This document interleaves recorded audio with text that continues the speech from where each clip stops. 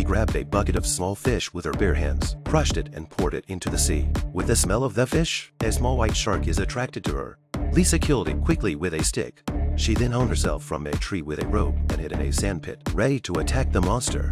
But Lisa didn't realize that she had fallen asleep. She didn't find the monster, and the little fish she caught was gone too. On day 6, Lisa was polishing her weapon when she looked up and saw something floating on the shore. She walked over to it and realized it was half of her companion's body. Lisa didn't hesitate to hand the body. At night, Lisa hid in the dugout again, and this time she saw the monster, but she still didn't have the courage to kill it. Since she couldn't beat the monster, she had to hide.